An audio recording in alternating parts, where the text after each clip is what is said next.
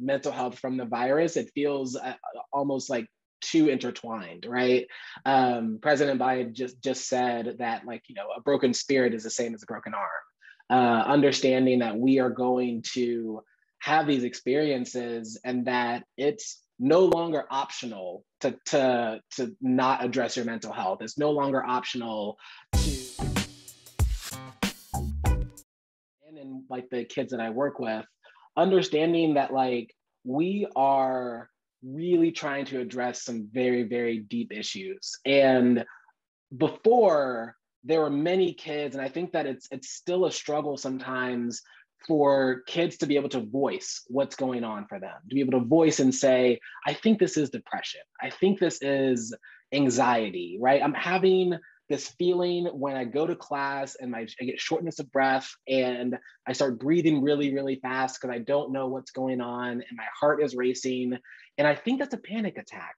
And they start to like be able to have words that they can put towards the things that are happening to them. And I think that's something that's really, really powerful and a big shift in what I've seen, because before they may just ignore them. Before they may just say, okay, I have this panic attack. Well, then I'm going to go and not go to class, right? I'm just not going to go to class because like having a mental health crisis is something for quote unquote crazy people. And that's not who I am. So I'm just not going to address this issue. I think they're able to understand what's going on, name those things that are going on, naming it for themselves and for others, and then acting upon it, right? Being able to say, okay, this is something that I'm feeling. I understand it as these symptoms, and I need some help. I need to be able to act upon this. I need to talk to my therapist, talk to my parents, talk to my counselor, and say, I'm feeling these things and I really would like some help with them.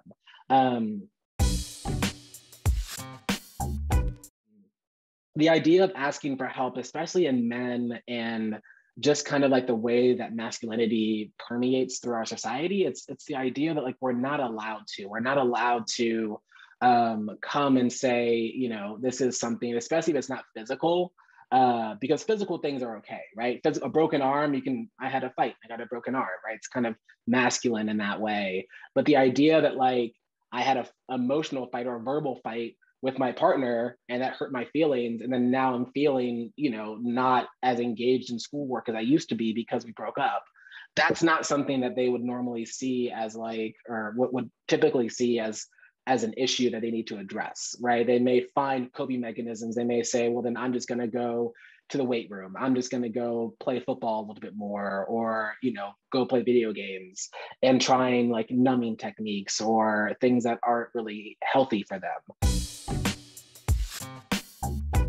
Before, kind of thinking about ways in which you can be authentic and vulnerable with the kids you work with.